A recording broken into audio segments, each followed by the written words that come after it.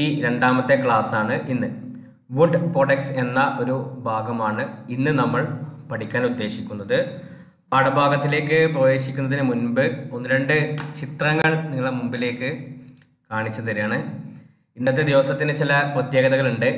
ഈ ഒരു ചിത്രം ഞാൻ പെട്ടെന്ന് സോഷ്യൽ മീഡിയയിൽ നിന്ന് കണ്ടൊരു ചിത്രമായതുകൊണ്ട് എടുത്ത് ഇങ്ങോട്ടേക്ക് ഇട്ടു എന്നുള്ളൂ. ഇതിൽ ശരിക്ക് ഒരു ഇഷ്ടപ്പെട്ട ഒരു കോൺസെപ്റ്റ് ഇതിൽ വന്നിട്ടുണ്ട്. അതുകൊണ്ടാണ് ഇത് പ്രത്യേകം എന്ത് ചെയ്തത് ഇങ്ങോട്ടേക്ക് എടുത്ത് ഇട്ടത്. അതിൽ ഒരു ബോസ് ശരിക്കും എന്ത് ചെയ്യും, അതിൻ്റെ വർക്കേഴ്സിനെ ഉപയോഗിച്ചിട്ട് പണികൾ എടുപ്പിക്കുകയാണ് ചെയ്യുക.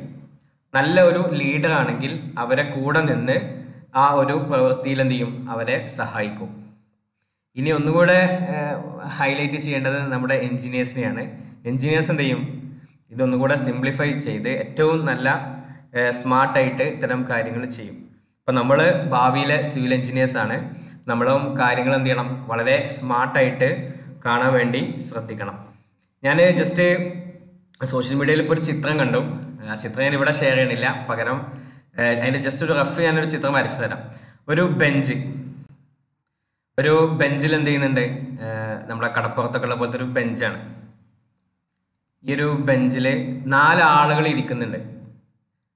4 ആളുകൾ എന്ത് ചെയ്യുന്നുണ്ട്, ഇരിക്കുന്നുണ്ട്. ഒരു മുതിർന്ന ഒരാൾ, ഒരു ചെറിയൊരു കുട്ടി, ഇങ്ങനെ കുറച്ച് ആളുകൾ എന്ത് ചെയ്യുന്നുണ്ട്, ഇരിക്കുന്നുണ്ട്. ഈ ഒരു ചിത്രം കണ്ടാൽ ശരിക്ക് ഒരു സിവിൽ എഞ്ചിനീയർക്ക് എന്താ ഫീൽ ചെയ്യുക? നമ്മൾ ജസ്റ്റ് ഒരു ചിത്രം മാത്രമായിട്ട് എന്ത് ചെയ്യരുത്, നമുക്ക് ഫീൽ ചെയ്യരുത്. പകരം എന്ത് ചെയ്യണം, ഇതിൻ്റെ ബാക്കി വശങ്ങൾ അത് നമ്മളൊന്ന് ശരിക്കും ചിന്തിക്കണം.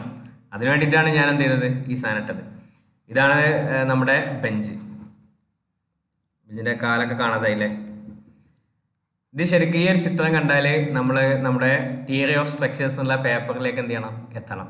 അതായത് ആളുകൾ കാണുന്ന ഒരു ആംഗിളിൽ ആയിക്കൊള്ളുന്നില്ല ആര് കാണുക, നമ്മൾ എൻജിനീയേഴ്സ് ഒരു കാര്യത്തിനെ വ്യൂ ചെയ്യാം.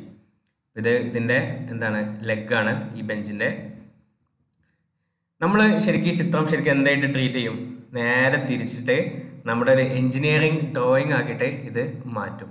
ഇതാണ് നമ്മുടെ ഒരു പ്രത്യേകത. ഇവിടെ എന്ത് ചെയ്യും, സപ്പോർട്ട്സ് ആണ് ഉണ്ടാവുക, ഇവിടെയും സപ്പോർട്ട്സ് ആണ്. നിങ്ങൾ ടോസിൽ ഇത് പഠിച്ചിട്ടുണ്ടാവും. ഇവിടെ നമുക്കൊരു UDL ആയിട്ട് കിട്ടും. ചെറിയ UDL ആണ്, ചെറിയൊരു കുട്ടിയാണ്, അപ്പോൾ ചെറിയൊരു UDL ആയിരിക്കും. ഇവിടെ കുറച്ച് വലിയ ഒരു വ്യക്തിയാണ്, അപ്പോൾ അതിന് കുറച്ച് വലിപ്പമുള്ള UDL ആയിരിക്കും.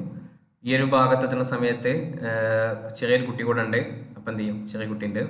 ഇവിടെ ഒരു വലിയ ഒരാളുണ്ട്, അപ്പോൾ അവിടെ ഒരു UDL കൂടെ ഉണ്ടാവും. ഇങ്ങനെ ലോഡിങ് കോമ്പിനേഷൻസ് ആയിട്ട് എന്ത് ചെയ്യും, നമ്മൾ കാണും. എന്നിട്ട് ഇതിൻ്റെ SFD നമ്മൾ വരക്കും, BMD വരക്കും. ഇതൊക്കെയാണ് നമ്മൾ സാധാരണ ടോസിലൊക്കെ ചെയ്യാം. ശരിക്കും ഇനി എന്ത് കാണുകയാണെങ്കിലും എന്ത് ചെയ്യണം, ഒരു എൻജിനീയറിംഗ് പെർസ്പെക്റ്റീവിലൂടെ വേണം എന്ത് ചെയ്യാൻ, നമ്മൾ കാര്യങ്ങളെ കാണാൻ. അങ്ങനെ ചിന്തിച്ച് തുടങ്ങിയാൽ എന്ത് ചെയ്യും, നമുക്ക് കുറേ കാര്യങ്ങൾ എളുപ്പത്തിൽ മനസ്സിലാക്കാൻ പറ്റും. എന്നാൽ മാത്രമേ നമുക്ക് എന്ത് ചെയ്യുള്ളൂ, വലിയ ബിൽഡിങ്സും കാര്യങ്ങളൊക്കെ ഡിസൈൻ ചെയ്യുന്ന സമയത്ത് ലോഡുകളൊക്കെ എങ്ങനെയാണ് വരിക, അങ്ങനത്തെ കാര്യങ്ങളൊക്കെ അസ്യൂം ചെയ്യാൻ പറ്റുള്ളൂ. നമ്മുടെ ഈ ഒരു subject construction materials and engineering എന്നുള്ള ഈ ഒരു സബ്ജക്റ്റ് ശരിക്കും എന്താണ്, എല്ലാ സബ്ജക്റ്റിൻ്റെയും ഒരു ബേസാണ്. എല്ലാ സബ്ജക്റ്റിലും എന്ത് മെറ്റീരിയൽസ് ആണ്, എന്ത് ടെക്നോളജിയാണ്, അങ്ങനത്തെ കാര്യങ്ങളൊക്കെ പറയുന്ന ഒരു സബ്ജക്റ്റാണ് നമ്മുടെ ഈ ഒരു സബ്ജക്റ്റ്. അപ്പോൾ അതുകൊണ്ട് തന്നെ ടോസിൽ നിങ്ങൾ പഠിക്കുന്ന കാര്യമാണ്. നിങ്ങളിപ്പോൾ പഠിച്ചിട്ടുണ്ടോ എന്നറിയില്ല, SFD BMD ഒക്കെ വരക്കാൻ പഠിച്ചിട്ടുണ്ടോ, ഏകദേശം എത്തിയിട്ടുണ്ടാവും. എന്തായാലും റിയാക്ഷനുകളൊക്കെ നിങ്ങൾ കണ്ടുപിടിച്ചിട്ടുണ്ടാവും. നിങ്ങൾ ബീം വരച്ചിട്ട് അതിൽ റിയാക്ഷൻസ് RA RB ഒക്കെ കണ്ടുപിടിച്ചിട്ടുണ്ടാവും. അതിൽ ലോഡ്സ്, പല രൂപത്തിലെ ലോഡ്സ് നിങ്ങൾ കൊടുത്തിട്ടുണ്ടാവും, ഓവർ ഹാങ്ങിങ് ഉണ്ടാവും, ഒക്കെ ഉണ്ടാവും. എന്നിട്ട് അതിൻ്റെ SFD BMD ഒക്കെ വരക്കാൻ അത് ഒന്നുകിൽ നിങ്ങൾ പഠിച്ചിട്ടുണ്ടാവും, അല്ലെങ്കിൽ ഇനി പഠിക്കാനുള്ള സംഗതിയാണ് ഈ സെമസ്റ്റർ മുതൽ. അപ്പോൾ വളരെ കൈൻഡായിട്ട് എന്ത് ചെയ്യണം, നാച്ചറിനെ ഒബ്സർവ് ചെയ്ത് കഴിഞ്ഞാൽ അതിലൊക്കെ ഒരു നമ്മുടെ ഫിസിക്സും കെമിസ്ട്രിയും ഒക്കെ നമുക്ക് എന്ത് ചെയ്യാൻ പറ്റും, കാണാൻ പറ്റും. അപ്പം അതിനായിരുന്നു കഴിഞ്ഞ വർഷങ്ങളിൽ നമ്മൾ എന്ത് ചെയ്തത്, ഫിസിക്സും കെമിസ്ട്രിയും ഒക്കെ നന്നായിട്ട് പഠിച്ചത്. ഇനി നമ്മൾ കഴിഞ്ഞ ചിത്രത്തിലേക്ക് തന്നെ ഒന്നുകൂടെ വരാം. ഈ ചിത്രത്തിൽ നമ്മൾ പറഞ്ഞു എൻജിനീയേഴ്സ് എന്താണ്, വളരെ സ്മാർട്ടായിട്ടാണ് എന്ത് ചെയ്യുക, കാര്യങ്ങളെ കാണാം. ഏറ്റവും സിമ്പിളായിട്ട് എന്ത് ചെയ്യും, ഒരു സംഗതി സോൾവ് ചെയ്യാൻ വേണ്ടിയിട്ട് പ്രാക്ടിക്കലായിട്ടുള്ള പ്രോബ്ലംസിനെ എന്ത് ചെയ്യും, പ്രാക്ടിക്കൽ പ്രോബ്ലംസിനാണ് എൻജിനീയേഴ്സ് എന്ത് ചെയ്യുക, ഡീല് ചെയ്യുക. ഇതൊക്കെ നമ്മൾ പണ്ട് പറഞ്ഞതാണ്. ജസ്റ്റ് ഇന്നത്തെ ദിവസമായതുകൊണ്ട് ചെറിയൊരു വ്യക്തിനെ അനുസ്മരിക്കാൻ വേണ്ടി എന്ത് ചെയ്താണ്, കുറച്ച് കാര്യങ്ങൾ സൂചിപ്പിച്ചെന്നുള്ളൂ. ഈ വ്യക്തിയെ നിങ്ങൾക്ക് അറിയാം, എന്താണ് പേര്, സർ M വി എന്നാണ് എന്നെ വിളിക്കുക. സർ എം വി എന്നുള്ള പേരിലാണ് പൊതുവെ അറിയപ്പെടുക. സർ എം വിശ്വേശ്വരയ്യ എന്നുള്ള പേരിലാണ്. ഇദ്ദേഹത്തിൻ്റെ ജനനതീയതിയാണ് സെപ്റ്റംബർ 15. നമ്മൾ എൻജിനീയേഴ്സ് ഡേ ആയിട്ട് കൊണ്ടാടുന്നത് എന്താണ്? ഈ ഒരു സെപ്റ്റംബർ 15 എന്നുള്ള ഡേറ്റ് ആണ്. അതുപോലെ അതിൽ ഒരുപാട് സംഗതികളുണ്ട്, ഇദ്ദേഹം ചെയ്ത ഒരുപാട് സേവനങ്ങളുണ്ട്. അതൊക്കെ ഒന്ന് എന്ത് ചെയ്യുക, വിക്കിപീഡിയ അതുപോലെ ഗൂഗിളിലൊക്കെ ഒന്ന് സെർച്ച് ചെയ്ത് നോക്കുക. അദ്ദേഹം chief engineer responsible for the construction of Krishna Raja Sagara dam in Mysore. വളരെ പണ്ട് കാലഘട്ടത്തിൽ തന്നെ ഉണ്ടാക്കിയ ഒരു ഡാമാണ്. അതിൻ്റെ ഒരു ചീഫ് എഞ്ചിനീയർ ഇദ്ദേഹമായിരുന്നു. ആ ഒരു ഡിസൈനെ ബേസ് ചെയ്തിട്ടാണ് ശരിക്കും എന്ത് ചെയ്തത്, ഇദ്ദേഹത്തിൻ്റെ ഡേറ്റ് ഓഫ് ബർത്ത് നമ്മൾ എഞ്ചിനീയേഴ്സ് ഡേ ആയിട്ട് കൊണ്ടാടുന്നത്. അപ്പോൾ ഇതുമായിട്ട് ബന്ധപ്പെട്ട കാര്യങ്ങൾ നിങ്ങൾ എന്ത് ചെയ്യുക, കുറേ ഡീറ്റെയിൽസ് ഉണ്ട്, അതൊക്കെ ഒന്ന് സെർച്ച് ചെയ്യുക. ഈ ഒരു എഞ്ചിനീയേഴ്സ് ഡേയിൽ എഞ്ചിനീയേഴ്സ് ലോകത്തിൽ കോൺട്രിബ്യൂട്ട് ചെയ്ത കുറേ സംഗതികളുണ്ട്. എല്ലാത്തിൻ്റെയും ഒരു ബേസ് എന്താണ്? എഞ്ചിനീയേഴ്സാണ്. ഒരു പേരിൽ പഴയ കാലഘട്ടത്തിൽ എഞ്ചിനീയേഴ്സ് അല്ലെങ്കിലും നമ്മുടെ ഭാഷയിൽ അവരെന്താണ് ഈ കാര്യങ്ങളൊക്കെ ഉണ്ടാക്കിയെടുത്ത്, ഇപ്പം പിരമിഡ്സ് ആണെങ്കിൽ പിരമിഡ്സ്, താജ്മഹൽ ആണെങ്കിൽ താജ്മഹൽ, വലിയ വലിയ അത്ഭുതങ്ങളൊക്കെ ഉണ്ടാക്കിയ എല്ലാ ആളുകളും എന്താണ്? എഞ്ചിനീയേഴ്സാണ്. ഈ വേൾഡിൻ്റെ സ്ട്രക്ചർ തീരുമാനിക്കുന്ന ഏറ്റവും പ്രധാനപ്പെട്ട ഒരു വ്യക്തി നമ്മളെ ഉൾക്കൊള്ളുന്ന സിവിൽ എഞ്ചിനീയേഴ്സ് ആണെന്ന് മനസ്സിലാക്കിക്കൊണ്ട് ഇന്നത്തെ നമ്മുടെ ഒരു ക്ലാസ്സിലേക്ക് നമ്മൾ പ്രവേശിക്കുകയാണ്. ഏകദേശം നമ്മുടെ അവസാനത്തിലേക്ക് നമ്മൾ എത്തിയിട്ടുണ്ട്. ഇനി നമുക്ക് പഠിക്കാനുള്ളത് വുഡ് പ്രൊഡക്ട്സ് ആണ്. വുഡിൻ്റെ പ്രൊഡക്ട്സ് ആണ്. അതിൽ പ്രധാനമായിട്ടും ഈ 4 ആളുകൾ മാത്രമേ നമുക്ക് പഠിക്കാനുള്ളൂ. പക്ഷെ വുഡ് പ്രൊഡക്ട്സ് എന്നുള്ള ഒരു കാറ്റഗറിയിൽ നമ്മൾ എന്ത് ചെയ്യും, ഒരുപാട് ആളുകൾ വരും. അപ്പം അതൊക്കെ ഒന്ന് നമ്മൾ ജസ്റ്റ് ഒന്ന് പേര് പറഞ്ഞിങ്ങനെ പോകും. അതിൽ എന്താണെന്നുള്ളത് ജസ്റ്റ് ഒന്ന് പറയും. ആ പേരുകൾ മാത്രം ഒന്ന് എന്ത് ചെയ്യുക, മനസ്സിൽ ഓർത്തു വെക്കുക. പിന്നെ ഇവിടെ പറയുന്ന MDFും HDFും ഇത് മറ്റൊരു അവസരത്തിൽ നമ്മൾ എന്ത് ചെയ്യും, ഡീറ്റെയിൽ ആയിട്ട് പറയും. ഈ ഒരു സമയത്ത് എന്ത് ചെയ്യില്ല, ഇത് മീഡിയം ഡെൻസിറ്റി ഫൈബർ ബോർഡാണ്, ഇത് ഹൈ ഡെൻസിറ്റി ഫൈബർ ബോർഡാണ്. അപ്പം അത് നമ്മൾ എന്ത് ചെയ്യും, മറ്റൊരു ഭാഗത്ത് അത് വരുന്നുണ്ട്. അപ്പോൾ അവിടെ നമ്മൾ അത് ഡിസ്കസ് ചെയ്യും. ഇപ്പോൾ അതിൻ്റെ ഫൈബർ ബോർഡ് എന്നുള്ള ജനറൽ കാറ്റഗറി മാത്രം ഡിസ്കസ് ചെയ്തിട്ട് നമ്മൾ എന്ത് ചെയ്യും, മുന്നോട്ട് പോകും. നമ്മൾ വിഷയത്തിലേക്ക് കിടക്കുകയാണ്. വുഡ് പ്രൊഡക്ട്സ് ബേസിക്കലി 2 രൂപത്തിലാണ് നമ്മൾ പഠിക്കാൻ വേണ്ടി തിരഞ്ഞെടുക്കുക. ഒന്ന് മാർക്കറ്റിംഗ് ഫോംസ്, അത് മാർക്കറ്റിൽ എങ്ങനെയൊക്കെ, ഇപ്പോൾ ലോക്സ് ആയിട്ടാണോ, ഇനി എങ്ങനെ മരങ്ങൾ മാർക്കറ്റിലൂടെ നമ്മൾ കൈമാറുന്നത്, അതാണ് ശരിക്കും എന്ത് മാർക്കറ്റിംഗ് ഫോംസ്. എന്നാൽ അതിനെ ഒന്ന് ട്രീറ്റ് ചെയ്ത് സയൻറ്റിഫിക്കലി എന്ത് ചെയ്തു, ഒരു ഫാക്ടറിയിലൊക്കെ അതിന് ചെറിയ മോഡിഫിക്കേഷൻസ് ഒക്കെ വരുത്തി ഒരു പ്രത്യേക ആവശ്യങ്ങൾക്ക് വേണ്ടി മാത്രം നമ്മൾ റെഡിയാക്കി എടുക്കുന്ന കാര്യങ്ങൾ നമ്മൾ എന്ത് പറയും, ഇൻഡസ്ട്രിയൽ ടിമ്പർ പ്രൊഡക്ട്സ് എന്ന് പറയും. ഈ 2 കാറ്റഗറിയിലാണ് വുഡ് പ്രൊഡക്ട്സ് പ്രധാനമായിട്ടുള്ളത്. അതിൽ തന്നെ കുറച്ച് കാര്യങ്ങളെ നമുക്ക് എക്സാമിന് ചോദിക്കുള്ളൂ. അത് എന്താണ്, വെനീറിനെ കുറിച്ച് ഡീറ്റെയിൽ ആയിട്ട് എഴുതാൻ ചോദിക്കും. ജനറൽ ആയിട്ട് വുഡ് പ്രൊഡക്ട്സ് ചോദിക്കും. അപ്പോൾ നമുക്ക് എന്ത് ചെയ്യാം, ഈ ഹെഡിങ്സ് ഒക്കെ എടുത്ത് എഴുതാം. പ്ലൈവുഡ് എന്താണെന്ന് സെപ്പറേറ്റ് ചോദിക്കും, ഫൈബർ ബോർഡ് ചോദിക്കും, പാർട്ടിക്കിൾ ബോർഡ്, ഹാർഡ് ബോർഡ്. ഈ ഒരു ഭാഗം, ഇത്രയും ഭാഗങ്ങൾ എന്ത് ചെയ്യും, നിങ്ങളുകൊണ്ട് നിർബന്ധമായിട്ടും എക്സാമിന് പഠിച്ചിരിക്കണം. ഇംപ്രഗ്, കോംപ്രഗ്, ഇത്രയും കാര്യങ്ങൾ നിർബന്ധമായിട്ടും ചെറിയ ഒരു 3 പോയിന്റ്സ് എങ്കിലും ഒന്നിൽ ഉൾക്കൊള്ളിച്ചുകൊണ്ട് പഠിക്കണം. എന്നാൽ ഈ ഒരു ഭാഗത്ത് മാർക്കറ്റിംഗ് ഫോംസ് പേരുകൾ മാത്രം ഒന്ന് നോട്ട് ചെയ്ത് വെക്കുക. പക്ഷെ ജസ്റ്റ് ഒന്ന് പറഞ്ഞു പോവാണ്, എന്താന്നുള്ളതൊന്ന് മനസ്സിലാക്കി വെക്കണം. എക്സാമിന് എഴുതുമ്പോൾ എന്ത് ചെയ്താൽ മതി, മാർക്കറ്റിംഗ് ഫോംസ് ഒരു 10 പേരുകൾ എന്ത് ചെയ്യുക, എടുത്ത് എഴുതുക. ഇൻഡസ്ട്രിയൽ പ്രൊഡക്ട്സും 10 പേര്, ഒരു 5-8 പേരുകൾ എന്ത് ചെയ്യുക, എടുത്ത് എഴുതുക. അങ്ങനെയാണെങ്കിൽ വുഡ് പ്രൊഡക്ട്സ് ഓക്കെയാണ്. വളരെ സിമ്പിളായിട്ടേ ക്വസ്റ്റ്യൻസ് വരുള്ളൂ. എക്സാമിന് പൊതുവെ ചോദിക്കുക veneer, plywood, fibre board, particle board, hard board, ഇതിനെ കുറിച്ചിട്ട് ഡീറ്റെയിൽ ആയിട്ട് എഴുതാൻ വേണ്ടിയിട്ടാണ് പറയാം. ഇതുവരെ അങ്ങനെ ചോദ്യങ്ങൾ കണ്ടിട്ടുള്ളൂ. ജനറലായിട്ട് ചോദിക്കുകയാണെങ്കിൽ എന്ത് ചെയ്യാം, ഈ സ്ലൈഡ് നിങ്ങൾക്ക് ഇതുപോലെ പ്രൊഡ്യൂസ് ചെയ്താൽ എന്ത് ചെയ്യും, അതിൻ്റെ 6 മാർക്സ് നിങ്ങൾക്ക് കിട്ടും. ഇനി നോക്കുക, മാർക്കറ്റിംഗ് ഫോംസ് ഓഫ് ടിമ്പർ. നമ്മൾ ആ ഒരു ഭാഗം ജസ്റ്റ് ഒന്ന് വിശദീകരിക്കുകയാണ് എന്താന്നുള്ളത്. First one ലോഗാണ്. ലോഗ് എന്ന് വെച്ചാൽ മരത്തടിയാണ്. Trunk of A dead tree obtained after removal of branches. ബ്രാഞ്ചുകളൊക്കെ remove ചെയ്ത് നമുക്ക് കിട്ടുന്ന ഒരു ട്രങ്ക്, നമ്മൾ ആ തടി നമ്മൾ വിളിക്കുന്ന സാധനമാണ് ശരിക്കും ലോഗ്. ഇത് നല്ല കട്ടിയൊക്കെ ഉണ്ടാവും കേട്ടോ, ഒരു വണ്ണം കൂടുതലായിരിക്കും. എന്നാൽ പോളുണ്ട്, രണ്ടാമത്തത് പോളായിരുന്നു. നേരത്തെ നമ്മൾ എഴുതിയ ആ 10 എണ്ണം എന്ത് ചെയ്യാണ്, ഒന്ന് ലിസ്റ്റ് ചെയ്യണം. തൊട്ട് മുമ്പ് നമ്മൾ ഇവിടെ എഴുതിയ ഈ 10 ആളുകൾ, log, Paul, baton, Planck, board, സ്കാൻലിംഗ്, ബോൾക്ക്, deal, ക്വാർട്ടറിംഗ്, end, ഇത്രയും ആളുകൾ എന്ത് ചെയ്യാണ്, ഒന്ന് പഠിക്കാൻ വേണ്ടിയിട്ട് ജസ്റ്റ് ഒന്ന് മനസ്സിലാക്കാൻ വേണ്ടി മാത്രം ഒന്ന് പറഞ്ഞു പോവാണ്. ലോഗ് എന്ന് വെച്ചാൽ മരത്തടിയാണ്. 2 പോളാണ്. പോൾ എന്ന് വെച്ചാൽ ലോഗ് തന്നെയാണ്, പക്ഷെ എന്താണ്, ലോങ് ലോഗാണ്. കുറച്ച് നീളം കൂടുതലായിരിക്കും. ഈ ഒരു ചിത്രത്തിൽ കണ്ടോ, കുറച്ച് നീളം കൂടുതലുള്ള മരത്തടികൾക്കാണ് എന്ത് പറയാം, പോൾ എന്ന് പറയാം. നമ്മളെ പോസ്റ്റൊക്കെ പോലത്തെ ഒരു സംഗതിയാണ് എന്ത്, പോള്. അപ്പം അതിൻ്റെ ഒരു പ്രത്യേകത എന്ന് വെച്ചാൽ ഇതിൻ്റെ ഡയമീറ്റർ, ഈ ഡയമീറ്റർ എന്തായിരിക്കും, 200 mm കുറവായിരിക്കും, അഥവാ 20 സെൻറ്റിമീറ്ററിനേക്കാൾ കുറവായിരിക്കും. അപ്പോൾ മനസ്സിൽ കാണണം, നമ്മൾ ഉപയോഗിക്കുന്ന സ്കെയിൽ എന്താണ്, 15 സെൻറ്റിമീറ്റർ ആണ്. അതിനേക്കാൾ കുറച്ചുകൂടെ വലുപ്പമുണ്ടാവുന്ന ഒരു ഡയമീറ്ററുള്ള സംഗതിയാണ് എന്ത്, പോൾ. അതിനേക്കാൾ വലുതൊക്കെ നമ്മൾ എന്ത് ചെയ്യും, ലോഗ് എന്നുള്ള കാറ്റഗറിയിൽ ഉൾപ്പെടുത്തും. അടുത്ത തേർഡ് വൺ ബാറ്റൺ ആണ്. ബാറ്റൺ എന്ന് വെച്ചാൽ അതിന് തിക്നെസ് എന്തായിരിക്കും, ലെസ് ദാൻ 50 mm ആയിരിക്കും. പട്ടികയാണ് ചിത്രത്തിൽ കാണാം, പട്ടികയാണ്. അതിലെ തിക്നെസ് എന്തായിരിക്കും, ലെസ് ദാൻ 50 mm ആയിരിക്കും. ഇത് 50 mm കുറവായിരിക്കും. എന്നാൽ വിഡ്ത്തോ അതും ലെസ് ദാൻ 50 mm ആയിരിക്കും. തിക്നെസ്സും വിഡ്ത്തും രണ്ടും 50 mm കുറവാണെങ്കിൽ അതിനെ നമ്മൾ എന്ത് വിളിക്കും, ബാറ്റൺ എന്ന് വിളിക്കും. ഇനി പ്ലാങ്ക് ഉണ്ട്. പ്ലാങ്ക് എന്ന് വെച്ചാൽ തിക്നെസ് എന്തായിരിക്കും, ലെസ് ദാൻ 50 mm തന്നെ ആയിരിക്കും, പക്ഷെ വിഡ്ത്ത് എന്തായിരിക്കും, കുറച്ചുകൂടെ ഉണ്ടാവും. ഇവിടെ വിഡ്ത്ത് കുറവാണ്, കണ്ടോ, 50 mm കുറവാണ്.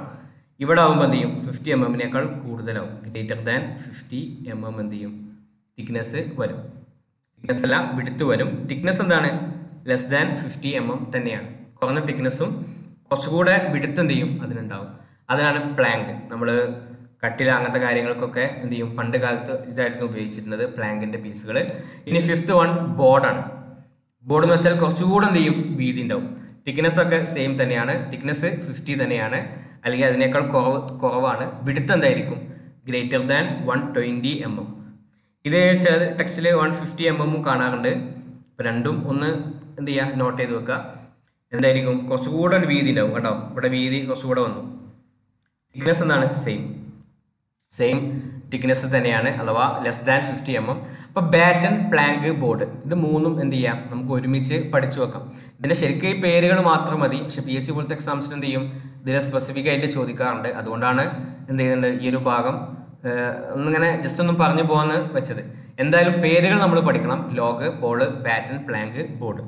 അതിന്റെ ഡീറ്റെയിൽസ് പഠിക്കൽ നിങ്ങൾക്ക് വിട്ടു തന്നു. പിന്നെ അതിൽ 6th വൺ സ്കാൻഡലിംഗ് ആണ്. സ്കാൻഡലിംഗ് എന്ന് വെച്ചാൽ അതിന് തിക്നെസ് ഗ്രേറ്റർ ദാൻ 50 mm ആണ്, വിഡ്ത്ത് ലെസ് ദാൻ 200 mm. ഇത്തരത്തിലുള്ള പീസുകളെയാണ് നമ്മൾ എന്ത് പറയാ, സ്കാൻഡലിംഗ് എന്ന് പറയാം. ഇതിന്റെ തിക്നെസ് എന്തായിരിക്കും, കൂടുതലായിരിക്കും. തിക്നെസ് കൂടുതലായിരിക്കും, 50നേക്കാൾ കൂടുതലായിരിക്കും. വിഡ്ത്ത് 200നേക്കാൾ കുറവായിരിക്കും. അത് എത്രയാവാം. പിന്നെ ബോൾക്കാണ്. ബോൾക്കും തിക്നെസ് ഗ്രേറ്റർ ദാൻ 50 mm ആയിരിക്കും, വിഡ്ത്ത് 200 mmനേക്കാൾ കൂടുതലായിരിക്കും. ഈ ഒരു വിഡ്ത്ത് എന്തായിരിക്കും, ഗ്രേറ്റർ ദാൻ 200 mm ആയിരിക്കും. തിക്നെസ് ഗ്രേറ്റർ ദാൻ 50 mm ആണ്. അത് ഇത് രണ്ടും എന്ത് ചെയ്യാം, ഒരുമിച്ച് പഠിക്കുക, സ്കാൻഡലിങ്ങും ബോൾക്കും. കാരണം എന്താണ്, തിക്നെസ് ഗ്രേറ്റർ ദാൻ 50 mm ആണ്, വിഡ്ത്ത് ഒന്നിന് ലെസ് ദാൻ 200, മറ്റത് ഗ്രേറ്റർ ദാൻ 200 mm. അടുത്തത് ഡെയിലാണ്. ഡെയിലൊരു പ്രത്യേകത, തിക്നെസ് 50 to 100 mm ആയിരിക്കും, വിഡ്ത്ത് ലെസ് ദാൻ 230 mm ആയിരിക്കും. അപ്പോൾ ജസ്റ്റ് ഇങ്ങനെ നോട്ട് ചെയ്ത് വെച്ച് പോയാൽ മതി. നമുക്ക് ഈ സൈഡിലുള്ള പേരുകൾ മാത്രം എന്ത് ചെയ്യാം, കൃത്യമായിട്ട് പഠിച്ചാൽ മതി. ബാക്കിയൊന്നും നമുക്ക് എന്ത് ചെയ്യേണ്ട, അധികം ഫോക്കസ് ചെയ്ത് പഠിക്കേണ്ട ആവശ്യമില്ല. ക്വാർട്ടറിംഗ് എന്ന് വെച്ചാൽ square piece of timber.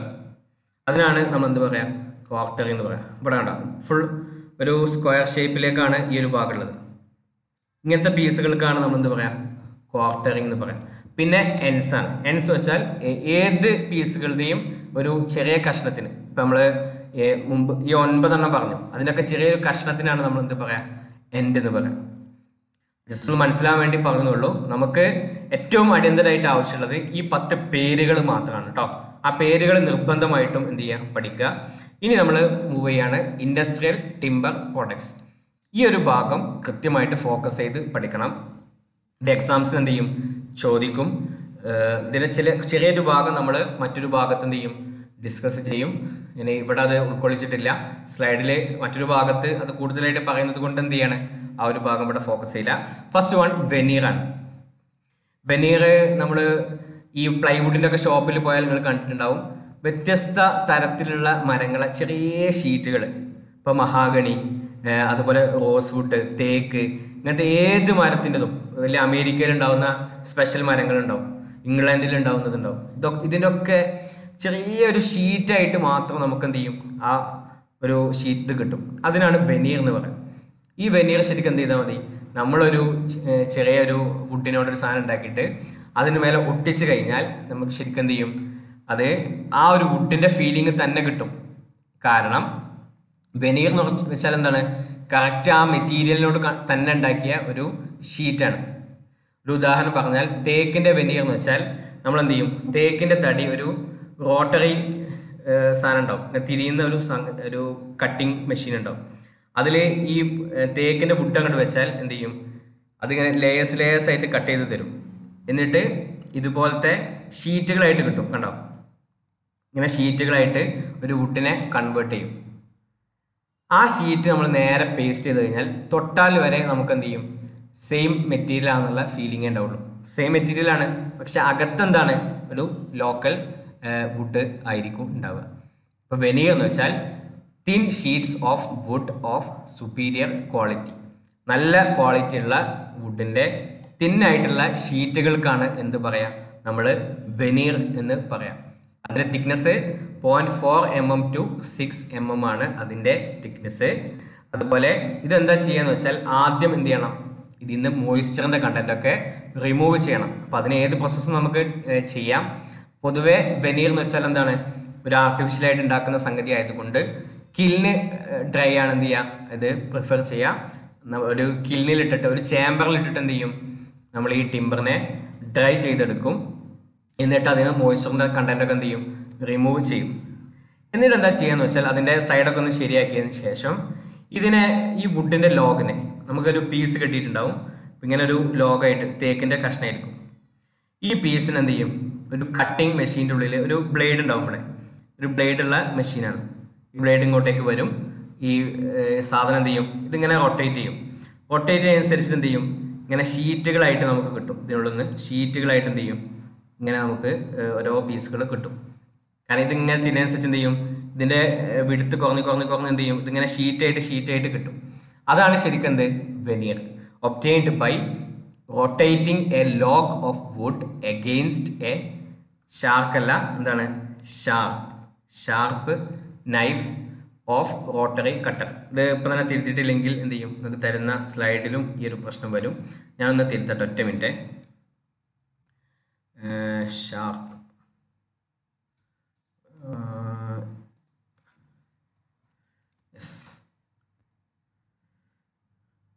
Sharp എന്നാക്കിയിട്ടുണ്ട്. Knife of rotary cutter. Rotary കട്ടറിലാണ് എന്ത് ചെയ്യുക, നമ്മൾ വെനീർ ഉണ്ടാക്കുക. അപ്പോൾ നമുക്കിങ്ങനെ ഒരു ലെയറായിട്ട് കറക്റ്റ് ഇങ്ങനെ ഒരു സാധനമായിട്ട് നമുക്ക് എന്ത് ചെയ്യും, കിട്ടും. ഇനി നോക്കാം ഈ വെനീറിംഗ് എന്നുള്ള പ്രോസസ്സ് എന്താണെന്നുള്ളതാണ്. ഇങ്ങനെ ഷീറ്റുകൾ പ്രിപ്പയർ ചെയ്യാം. വെനീറിൻ്റെ ഷീറ്റുകൾ പ്രിപ്പയർ ചെയ്യുന്ന ഈ ഒരു പ്രോസസ്സിനെ നമ്മൾ വിളിക്കും വെനീറിംഗ്. നമ്മൾ ഷീറ്റുകളായിട്ട് ഇങ്ങനെ കിട്ടുമല്ലോ, നേരത്തെ നമ്മൾ കണ്ടു ഷീറ്റുകളായിട്ട് കിട്ടുന്നത്. അപ്പോൾ ആ ഒരു പ്രോസസ്സിനെ വിളിക്കും വെനീറിംഗ്. ഇത് veneers are used to produce plywoods, അതുപോലെ ബാറ്റൺ ബോർഡ്സ്, ലാമിൻ ബോർഡ്സ്. ഇത്തരം സംഗതികളൊക്കെ ഉണ്ടാക്കാൻ വേണ്ടിയിട്ട് എന്ത് ചെയ്യും, നമ്മൾ ഈ വെനീറിനെ ഉപയോഗിക്കും. പ്ലൈവുഡ് ഉണ്ടാക്കാൻ വേണ്ടി ഉപയോഗിക്കും. ബാറ്റൺ ബോർഡ്സ്, ലാമിൻ ബോർഡ്സ്, അതൊക്കെ എന്താണെന്നുള്ളത് നമ്മൾ എന്ത് ചെയ്യും, ചെറുതായിട്ടൊന്ന് പിന്നീട് കാണും. എന്നിട്ട് എന്താ ചെയ്യുക, these are glued on the surface of inferior would. അതായത് ഇൻഫീരിയർ എന്ന് വെച്ചാൽ ഒരു ലോക്കൽ വുഡിന് മേലെ എന്ത് ചെയ്യും, നമ്മൾ ഇതിനെ ഗ്ലൂ ചെയ്യും, ഒട്ടിക്കും. To create an impression that hole piece is made of expensive timber. അതായത് ഒരു ലോക്കൽ ടിമ്പർ എടുത്തിട്ട് അതിൻ്റെ മേൽഭാഗം, നമ്മൾ കാണുന്ന ഭാഗം, ആ ഒരു ഭാഗത്ത് നമ്മൾ എന്ത് ചെയ്യും, ഈ വെനീറിൻ്റെ ഷീറ്റ് ഒട്ടിക്കും. ഒട്ടിച്ച് കഴിഞ്ഞാൽ തൊടുന്ന ആളുകൾക്ക് വരെ എന്ത് ചെയ്യും, ഇത് ഒരു ഇംപ്രഷൻ ഉണ്ടാവും. എങ്ങനെ, ഇത് തേക്ക് തന്നെയാണ്, അതല്ലെങ്കിൽ ഇത് വേറെ ഏതോ നാട്ടിലത്തെ ഇന്ന മരമാണെന്നുള്ള ഒരു ഫീലിംഗ് അത് അതിൽ നിന്ന് എന്ത് ചെയ്യും, കിട്ടും. പക്ഷെ അകത്തുള്ളത് ആരാണ്, ഇൻഫീരിയർ അഥവാ ലോക്കൽ വുഡാണ് ഇതിൻ്റെ അകത്തുണ്ടാവുക. അപ്പോൾ ഈ ഒരു സംഭവത്തിനാണ് വെനീർ എന്ന് പറയാം. നമ്മുടെ നാട്ടിലൊക്കെ ഒരുപാട് അവൈലബിൾ ആണ്. പ്ലൈവുഡിൻ്റെ ഒക്കെ കടയിൽ പോയാൽ നിങ്ങൾക്ക് എന്ത് ചെയ്യാൻ പറ്റും, വെനീറിൻ്റെ ഷീറ്റുകൾ കാണാൻ പറ്റും. നല്ല പൈസ കൊടുക്കണം. കാരണം എന്താണ്, അത് നമ്മളെ വുഡിൻ്റെ മേലെ ഒട്ടിച്ച് കഴിഞ്ഞാൽ പിന്നെ ആ മരമാണെന്ന് എന്ത് ചെയ്യും, ആളുകൾക്ക് ഫീൽ ചെയ്യും. അതൊക്കെ ഇത് ഒന്ന് ഭംഗി കൂട്ടാൻ വേണ്ടിയിട്ടാണ് എന്ത് ചെയ്യുക, എസ്തെറ്റിക്സ് കൂട്ടാൻ വേണ്ടിയിട്ടാണ് നമ്മൾ ഈ ഒരു വെനീറും സംഗതികളൊക്കെ ഉപയോഗിക്കുക. ക്ലിയർ ആണെന്ന് മനസ്സിലാക്കാണ് മുന്നോട്ട് പോകുന്നു. Second one plywood. പ്ലൈവുഡ് നമ്മുടെ നാട്ടിൽ നമ്മൾ ഒരുപാട് കാണുന്ന ഒരു സംഗതിയാണ്. പ്ലൈ എന്ന് വെച്ചാൽ തിൻ ലെയർ എന്നാണ് അർത്ഥം. പ്ലൈ എന്ന് വെച്ചാൽ തിൻ ലെയർ എന്നാണ് അതിൻ്റെ മീനിങ്. ഇതിലെന്താ ചെയ്യാന്ന് വെച്ചാൽ വെനീറുകൾ എന്ത് ചെയ്യും? Placed in both longitudinal and transfers directions. അതായത് ഇപ്പോൾ ഈ ചിത്രത്തിനൊക്കെ ഒരു ഇത് കാണാം, ഒരു വെനീറാണ്. നല്ല ക്വാളിറ്റി വേണമെന്നൊന്നുമില്ല, ഒരു നോർമൽ ക്വാളിറ്റി ഉള്ള വെനീർസ് ആണ്. ഇത് വെച്ചിട്ട് എന്ത് ചെയ്യും? നമ്മളൊരു ലോഞ്ചിറ്റ്യൂഡിനൽ ഡയറക്ഷൻ, അതിൻ്റെ ലെങ്ത് വൈസ് ഡയറക്ഷനിൽ എന്ത് ചെയ്യും? ലോഞ്ചിറ്റ്യൂഡിനൽ എന്ന് വെച്ചാൽ ലെങ്ത് വൈസ് ആണ്. അത് ലെങ്ത് വൈസ് ഡയറക്ഷനിൽ ഒരു ഷീറ്റ് ഇടും. അടുത്ത ഷീറ്റ് നമ്മൾ എന്ത് ചെയ്യും? അതിൻ്റെ ട്രാൻസ്വേഴ്സ് ഡയറക്ഷനിൽ നേരെ പെർപെൻഡിക്കുലർ ആയിട്ട് എന്ത് ചെയ്യും? അടുത്ത ഷീറ്റ് ഇടും. എന്നിട്ട് അടുത്ത ഷീറ്റ് എന്ത് ചെയ്യും? അതിനെ മേലെ വീണ്ടും ലോഞ്ചിറ്റ്യൂഡിനലായിട്ട് അഥവാ ലെങ്ത് വൈസിലിടും. അടുത്ത ഷീറ്റ് ഇങ്ങനെ ഇടും, പിന്നെ ഇങ്ങനെ ഇടും. ഈ രൂപത്തിൽ എന്ത് ചെയ്യും? മേലെ മേലെ ഷീറ്റുകൾ ഇട്ടിട്ടാണ് എന്ത് ചെയ്യുക? അതിൻ്റെ ഇടയിൽ നമ്മൾ ഗ്ലൂ ഒട്ടിക്കും. Suitable adhesive. അഡ്ഹസീവ് എന്ന് വെച്ചാൽ ഗ്ലൂ ആണ് മീൻ ചെയ്യുക. അതിൽ ആവശ്യമായിട്ടുള്ള അഡ്ഹസീവ്സ് എന്താണോ അത് ഉപയോഗിച്ചിട്ട് എന്ത് ചെയ്യും? നമ്മളത് ഒട്ടിക്കും. അപ്പോൾ അത് കറക്റ്റ് പൊസിഷനിലായതിനു ശേഷം നമ്മൾ എന്ത് ചെയ്യും? അതിൽ കംപ്രഷൻ കൊടുക്കും. ഫുള്ള് ഇങ്ങനെ അട്ടിക്കട്ടി കിട്ടതിന് ശേഷം ലാസ്റ്റ് നമ്മൾ ഇതിനെന്ത് ചെയ്യും? ഒരു കംപ്രഷൻ കൊടുക്കും. ആ ഒരു സമയത്ത് നമുക്ക് എന്ത് ചെയ്യും? നല്ല ഒരു പ്ലൈവുഡായിട്ട് നമുക്കത് കിട്ടും. പ്ലൈവുഡ് ഒരുപാട് കൊമേഴ്ഷ്യൽ സൈസുകളിൽ അവൈലബിൾ ആണ്. ട്രെമം എന്നൊക്കെ പറഞ്ഞിട്ട് നമുക്ക് എന്ത് ചെയ്യും? കിട്ടും. പിന്നെ പ്ലൈവുഡിൻ്റെ ക്വാളിറ്റിക്ക് അനുസരിച്ചിട്ട് എന്ത് ചെയ്യും? അതിൻ്റെ റേറ്റും സംഗതികളിലൊക്കെ മാറ്റങ്ങൾ വരാം. ചിലത് എന്തായിരിക്കും? ലൈഫ് ടൈം വാറണ്ടി ഉള്ള സാധനങ്ങളൊക്കെ ഉണ്ട്. അപ്പം അത് അങ്ങനത്തത് ഉണ്ടാവും. ഇനി അതല്ല, അത്തരത്തിലുള്ള ഒരുപാട് ഡിഫറെൻറ്റ് വെറൈറ്റീസിൽ എന്ത് ചെയ്യും? നമുക്ക് ഈ പ്ലൈവുഡ് കിട്ടും. അപ്പം അതിൻ്റെ ഉണ്ടാക്കുന്ന മാനുഫാക്ചറിങ് എന്ത് ചെയ്യുക? കൃത്യമായിട്ടൊന്ന് പഠിച്ചു വെക്കുക. ആദ്യം എന്ത് ചെയ്യും? ലോഞ്ചിറ്റ്യൂഡിനൽ ഡയറക്ഷനിൽ ഒരു വെനീർ വെക്കും. പിന്നെ അതിൻ്റെ പെർപെൻഡിക്കുലർ ഡയറക്ഷനിൽ അടുത്തത് വെക്കും. അതിൻ്റെ മേലെ അതിങ്ങനെ റിപ്പീറ്റ് ചെയ്ത് എന്ത് പ്ലേസ് ചെയ്യും. ലാസ്റ്റ് അതിന് ഗ്ലൂ ഇടയിലൊക്കെ അപ്ലൈ ചെയ്തിട്ടുണ്ടാവും. ലാസ്റ്റ് കംപ്രസ് ചെയ്യും. അതെന്ത് ചെയ്യും? ഒറ്റ മെറ്റീരിയലായിട്ട് നമുക്ക് കിട്ടും. ഇതാണ് പ്ലൈവുഡ്. ഇത് ഉപയോഗിക്കുന്ന ഏരിയകൾ എന്തൊക്കെയാണ്? ഒരുപാട് കാര്യങ്ങൾക്ക് ഇന്ന് നിലവിൽ എന്ത് ചെയ്യുന്നുണ്ട്? സീലിങ്ങുകൾ ചെയ്യാൻ വേണ്ടി പ്ലൈവുഡ് ഉപയോഗിക്കുന്നുണ്ട്. ഡോറുകൾ, ഫർണിച്ചറുകൾ, പാർട്ടിഷൻസ്, പാനലിംഗ് വാൾസ്, ഫോം വർക്ക്, ഇങ്ങനത്തെ പല കാര്യങ്ങൾക്കും എന്ത് ചെയ്യുന്നുണ്ട്? ഇന്ന് പ്ലൈവുഡ് ഉപയോഗിക്കുന്നുണ്ട്. ഇതല്ലാത്ത നിങ്ങളെ മനസ്സിലുള്ള ഒരുപാട് ഉദാഹരണങ്ങൾ ഉണ്ടാവും. അതൊക്കെ എന്ത് ചെയ്യാം? നിങ്ങൾക്ക് ഈ യൂസസ് എന്നുള്ള ഭാഗത്ത് എഴുതാം. എക്സാമിന് ചോദിക്കുമ്പോൾ നിർബന്ധമായിട്ടും എന്ത് ചെയ്യണം? അതിൻ്റെ യൂസ് മെൻഷൻ ചെയ്യണം. അതിന് പ്രത്യേക മാർക്ക് നമ്മുടെ സ്കോറിംഗ് ഇൻഡിക്കേറ്ററിൽ കാണാറുണ്ട്. അപ്പോൾ അത് നിങ്ങൾ എന്ത് ചെയ്യുക? പ്രത്യേകം ഒന്ന് നോട്ട് ചെയ്യുക. യൂസസ് എന്ത് ചെയ്യണം? ഓരോ കാര്യങ്ങളിലും കുറച്ചൊന്ന് ഉണ്ടാക്കിയിട്ടെങ്കിലും എഴുതാൻ വേണ്ടി എന്ത് ചെയ്യുക? ശ്രദ്ധിക്കുക. ഇനി അടുത്തത് തേർഡ് വൺ ഫൈബർ ബോർഡാണ്. ഫൈബർ ബോർഡ് എന്ന് വെച്ചാൽ ഇതിന് മറ്റൊരു പേരുണ്ട്, പ്രസ്ഡ് അല്ലെങ്കിൽ റീകൺസ്ട്രക്റ്റഡ് വുഡ് എന്നുള്ള ഒരു പേര് കൂടെ ഫൈബർ ബോർഡിനുണ്ട്. ഇതാണ് നേരത്തെ ഞാൻ സൂചിപ്പിച്ചത്. നേരത്തെ നമ്മൾ മീഡിയം ഡെൻസിറ്റി ഫൈബർ ബോർഡൊക്കെ പറഞ്ഞു, ഹൈ ഡെൻസിറ്റി ഫൈബർ ബോർഡ്, ഇങ്ങനെ രണ്ട് രൂപത്തിൽ ഇതുണ്ടാവും. Medium density fibre board, high density fibre board. പേരിൽ നിന്ന് തന്നെ സംഗതിയൊക്കെ ക്ലിയർ ആണ്. നമ്മൾ ഒന്നുകൂടെ എക്സ്പ്ലെയിൻ ചെയ്യും പിന്നീട്. ഇവിടെ നമ്മൾ മനസ്സിലാക്കുക, ഫൈബർ ബോർഡ് എന്ന് വെച്ചാൽ എന്താണ്? അത് പ്രസ്ഡ് അല്ലെങ്കിൽ റീകൺസ്ട്രക്റ്റഡ് വുഡാണ്. അത് 3 mm മുതൽ 12 mm വരെ തിക്നെസ്സിൽ എന്താണ്? അവൈലബിൾ ആണ്. ഇതിനെന്ത് ചെയ്യാൻ പറ്റില്ല? അധികം ലോഡുകൾ എടുക്കാൻ പറ്റില്ല. സ്ട്രെങ്ത് കുറവായിരിക്കും. സ്ട്രെങ്ത് പൊതുവെ എന്തായിരിക്കും? കുറവായിരിക്കും. അപ്പോൾ ഇത് ഉണ്ടാക്കുന്ന ഒരു സിസ്റ്റങ്ങൾ ശരിക്കും ശ്രദ്ധിക്കുക. എങ്ങനെയാണ് വരിക? നമ്മൾ വെനീറിൻ്റെ ഷീറ്റ് ഇവിടെ മേലെ പ്ലേസ് ചെയ്യും. ഇവിടെയും ഒരു വെനീറിൻ്റെ ഷീറ്റ് പ്ലേസ് ചെയ്യും. ഉള്ളിൽ നമ്മൾ ഫില്ല് ചെയ്യുക fibres of waste വുഡാണ്. Waste വുഡുകളെ fibres കുറേ ചമലുകളാണ്, നമ്മൾ എന്താ പറയുക, വേസ്റ്റുകളാണ് എന്ത് ചെയ്യുക? നമ്മൾ ഇതിൻ്റെ ഉള്ളിൽ ഫില്ല് ചെയ്യുക. അതായത് ഈ ചിത്രം കണ്ടാൽ മനസ്സിലാവും. ഈ ടോപ്പിൽ ഒരു വെനീറുണ്ട്, ബോട്ടത്തിലും ഒരു വെനീറുണ്ട്, ഇടയിൽ നിങ്ങൾക്ക് കാണാം വേറെ കുറേ സാധനങ്ങൾ. ഇത് ശരിക്കും എന്താണ്? വേസ്റ്റുകളാണ്. എന്നിട്ട് എന്ത് ചെയ്യും? ഈ ഫൈബേഴ്സ് ഓഫ് വേസ്റ്റ് വുഡ് അതിൻ്റെ ഉള്ളിൽ ഫില്ല് ചെയ്തതിന് ശേഷം മേലിൽ താഴെ എന്ത് ചെയ്യും? 2 വെനീർ വെക്കും, പ്രസ് ചെയ്യും. 2 ഭാഗത്തും എന്ത് ചെയ്യും? പ്രസ് ചെയ്യും. അങ്ങനെയാണ് അതിന് പ്രസ്ഡ് വുഡ് എന്നുള്ള പേര് വന്നത്. കണ്ടോ? പിന്നെ റീകൺസ്ട്രക്റ്റഡ് വുഡാണ്. രണ്ടാമത് ഒന്ന് റീകൺസ്ട്രക്ട് ചെയ്യുന്ന വുഡ്. കാരണം എന്താണ്? വെനീർ വെച്ചു, ഇടയിൽ നമ്മൾ വേസ്റ്റുകളാണ് ഇട്ടത്. രണ്ടാമത് എന്ത് ചെയ്യാണ്? നമ്മൾ ഉണ്ടാക്കിയെടുത്തതാണ്. അപ്പം അതുകൊണ്ട് റീകൺസ്ട്രക്റ്റഡ് വുഡ് എന്നുള്ള ഒരു പേരുണ്ട്. അപ്പം അതിൽ ഉപയോഗിച്ചത് എന്താണ്? അധികം സ്ട്രെങ്ത് ഇല്ലാത്ത വേസ്റ്റ് വുഡുകളാണ്. അതുകൊണ്ട് തന്നെ അതിനെന്ത് ചെയ്യില്ല? അധികം സ്ട്രെങ്ത്തും കാര്യങ്ങളും ഉണ്ടാവില്ല, ലോഡൊന്നും എടുക്കാൻ പറ്റില്ല. പക്ഷേ എന്ത് ചെയ്യാൻ പറ്റും, ചെറിയ ചെറിയ പണികൾക്കൊക്കെ അത് ഉപയോഗിക്കാൻ പറ്റും. ഇപ്പം ഫ്ലഷ് ഡോറുകളിൽ അത് കാണാറുണ്ട്, ക്യാബിനറ്റ്സുകൾ ഉണ്ടാക്കുന്നതിൽ കാണാറുണ്ട്, ഇൻറ്റീരിയർ ഡെക്കറേഷൻസിൽ അത് ഉപയോഗിക്കും, ചെറിയ ഡോറുകളിൽ പറ്റും, പാർട്ടീഷൻസിൽ പറ്റും, പാനൽ ബുക്സിന് പറ്റും. ഇങ്ങനെ ഒരുപാട് ചെറിയ ചെറിയ കാര്യങ്ങൾക്കൊക്കെ എന്ത് ചെയ്യും, അധികം സ്ട്രെങ്ത് ആവശ്യമില്ലാത്ത കാര്യങ്ങൾക്ക്. ഇപ്പം ഡോർ എന്ന് വെച്ചാൽ നമ്മുടെ ഏറ്റവും ഫ്രണ്ടിലുള്ള ഡോറുകളൊന്നല്ല ഉദ്ദേശിക്കുന്നത്. എന്താണ്, ചെറിയ ചെറിയ പാർട്ടീഷൻ ഡോർസിൻ്റെ കാര്യമാണ്, ഓഫീസിലൊക്കെ ഉള്ള പാർട്ടീഷൻ ഡോർസിൻ്റെ കാര്യമാണ് സംസാരിക്കുന്നത്. അപ്പോൾ ഇതിനെയാണ് നമ്മൾ എന്ത് പറയാം, ഫൈബർ ബോർഡ്. ചില ആളുകൾക്ക് സംശയം ഉണ്ടാവും ഫൈബറിൻ്റെ സ്പെല്ലിംഗ് എന്താണ്. ഫൈബറിൻ്റെ സ്പെല്ലിങ് 2 രൂപത്തിലും കാണാറുണ്ട് അല്ലേ. അപ്പോൾ അത് രണ്ടും ഒന്ന് നോട്ട് ചെയ്ത് വെക്കുക. ഫൈബർ ഇങ്ങനെയാണ് ശരി കാണിക്കുക, ഇങ്ങനെയും എഴുതാറുണ്ട്. അപ്പോൾ രണ്ടും അതൊക്കെ നിങ്ങൾക്ക് വിട്ടും. നിങ്ങൾ എന്ത് ചെയ്യുക, അത്തരം സംഗതികളൊക്കെ കണ്ടുപിടിക്കുക. ഇംഗ്ലീഷിൽ നിങ്ങളാണ് നമ്മളെക്കാളൊക്കെ ഉഷാറെന്നാണ് മനസ്സിലാക്കുന്നത്. അപ്പോൾ നമ്മൾ നോക്കുക ഫൈബർ ബോർഡ്.